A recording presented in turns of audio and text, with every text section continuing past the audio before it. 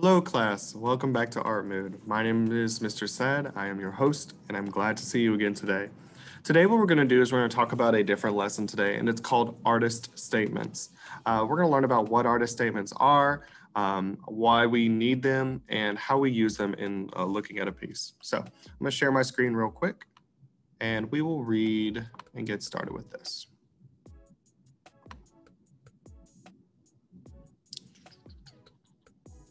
There it is, artist statements. Now, first we have to decide what is an artist statement. What is an artist statement? It's a phrase or a few sentences that comment on what you have made and why you have made it. I want you to repeat that. I want you to say what you have made and why you have made it. That's all an artist statement is. So, for example, if I drew a picture or painted a picture, just like my Kandinsky one right here. If I wanted to give myself an artist statement, I would say what I have made and why I chose to make it. And that's all it is. And so what we are going to do today is you're actually going to come up with an artist statement for the project that you have just worked on. If it's the Kandinsky, you're going to do it for the Kandinsky painting, or if it's for the self-portrait, you're going to do it for a self-portrait. But you're going to do what you tell me what you have made and why you have made it. And to show you some examples, I wanted to show you some examples of some artist statements by some famous artists. So let's go to the first artist, one that we all know really well. This is Wassily Kandinsky. He made this painting over here. And here are some comments that he made as he made these paintings or after he was finished. These are his artist statements. He said, "I let myself go. I thought little of the houses and trees, but applied color, stripes, and spots to the canvas." I'm gonna pause right there. Do you see some stripes on the canvas? Do you see some spots? Kandinsky also said, "Within me sounded the memory of early evenings in Moscow. Before my eyes was the strong color-saturated scale of the Munich light and atmosphere, which thundered deeply in the shadows." Okay. He also wrote, "I applied streaks and blobs of color onto the canvas with a palette knife." Again, I just want you to kind of look over here. Do you see streaks and blobs of color? He says, "And I made them sing with all the intensity I could." What does he mean when he says he made it sing? Comment below if you know what he means. I'm just real curious to see if you know. But as you can see in this artist statement, Kandinsky told us what he made and why he made it. He made this painting, and it kind of reminds him of home. If you remember when he says it, "Within me sounded the memory of an early evening in Moscow." So that's where Kandinsky was born, but he studied a lot of his art away from his home. So that's pretty neat. So this is just another famous example of Kandinsky. It's somebody that we've learned a lot about, and that was his artist statement. Here's one person we haven't learned about. Her name is Laurie Simmons. She said, "I made this drawing when I was 10. It was part of a series of girls from around the world in native dress. My sister had it for years and gave it back to me as a birthday present after I started shooting pictures of Japanese love dolls in 2009. The strangest thing about it is actually a self-portrait of my 10-year-old self dressed as a geisha." Again, I find this one really crazy because she was 10 years old when she made this one, right? But all this artist statement tells us is what she made and why she made it. She made a picture of herself. She said this was a self-portrait of her 10-year-old self dressed in as a geisha. So I think that's pretty cool. But then she tells us why she did it. And she said that long ago she was studying a part of a series of girls from around the world in their native dress. So she was probably interested in drawing girls that were in their culture and in their native dress. So I think that's really cool. Tells us what she made and why she made it, okay? Now I'll give you one artist that you probably know fairly well, and that's me. This is Mr. Sad. This is a tunnel book that I made recently, or at least earlier in the year. And so I just wanted to show you that an artist statement does not have to be very long. It can actually be kind of short. So what I want to do is I want you to listen to my comments about it, and I want you to tell me what I created and why I created it. Are you listening? "I created a tunnel book about the three little pigs to tell a story about being prepared. It reminds me of old cartoons and makes me happy." That's it. An artist statement does not have to be very long, does not have to be very broad. It can be very specific and very small. So again, what did I make? I made a tunnel book. A tunnel book is kind of like a book that's 3D. I'll have to show you to it on camera. I think in the next video, I'll try to, or the next section, I will try to show you what I commented on or what I made. But that's at home, so I'll have to do that there. But also I told you why I made it. I told you I wanted to create a tunnel book to tell a story about being prepared. The story of the three little pigs is talking about three pigs that are being chased after a wolf, and two of the pigs are not prepared very well. They, in fact, they do a really poor job of being prepared. So that's what I wanted my art to show, to be prepared. But I also really love old cartoons, and overall this piece makes me happy. So I told you what I made and why I made it, okay? So hopefully that helped with you today, understanding what an artist statement is. And my job, or at least my goal for you, is that we won't do artist statements all the time, but I would like to do them after every big project. So you should be watching this video after you have finished either your Kandinsky painting, that's kindergarten, 1st and 2nd grade, or if you finish your self-portrait, 3rd, 4th, and 5th. And what you're gonna do is you're gonna use a attachment that I'm going to send. I'll probably put it in the comments or find a download link for you. Or maybe it'll be in our class dojo. But I want you to use a little piece of paper that I have to help you write your artist statement. This is what it looks like. And on here, it's got some sentences on here that need to be finished. But all four of these sentences are things that you could fill in. And if you can't write, then like you're in kindergarten or 1st grade, which most 1st graders can write too, then I want you to see if you can get your parents to help you, or at least try to answer the question, okay? So I'm gonna send those with you, and what I want you to do is I want you to get out your piece, I want you to get out your Kandinsky piece or your self-portrait piece, and I want you to answer the questions on that piece of paper, all right? So I'm gonna flip over to my other camera real quick, and then when I come back, hopefully we will have written down our artist statements, and you will have them added to your portfolio, okay? So I'll catch you in a second. Hey guys, welcome back. What I have done is I've switched my camera over to my home computer so that I could do an artist statement alongside with you.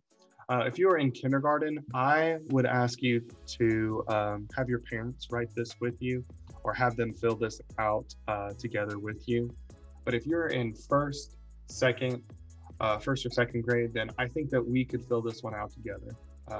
So again, if you're a kindergartner, make sure that you, your teacher or your parents are helping you fill this out. But we're gonna fill this out together. This is the artist statement print off that I have given to you. And if you don't have this, it will be in the description for you to download and to print off. For this artist statement, what I want you to do is I want you to remember that we're going to talk about what we made and why we made it. And we're going to fill this out together. That way you kind of know some of the things that you want to put on here. So the first thing we are going to do is definitely put our name on here. I'm just going to write John S. S for sad.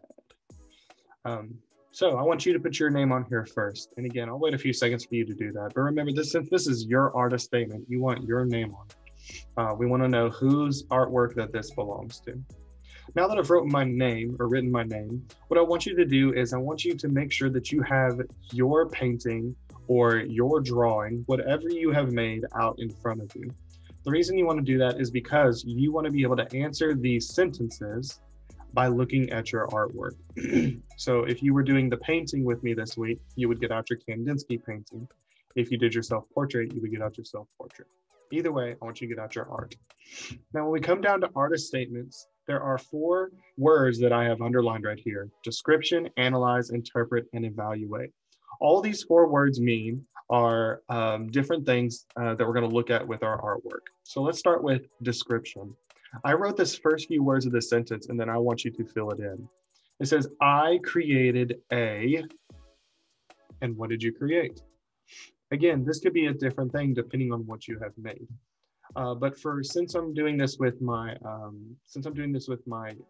first, second, and kindergarten classes, we did a painting together. So what I want you to write right here is a painting. So this does not have to be the only thing you write here. You could use more details. You could say that this was an abstract painting or a painting of shapes and lines. Whatever the case is, you write what you created. And then you have a full sentence right here. I created a painting. So that's the first thing that I wrote, was I created a painting. Because remember, we want to know what you made and why you made it, okay? So after you wrote painting right here, or whatever you have worked on, you're gonna move down to analyze. Analyze right here says, I see, and then it has some words for you to fill out. So I want you to now look at your artwork and tell us, what do you see? What do you see in your painting?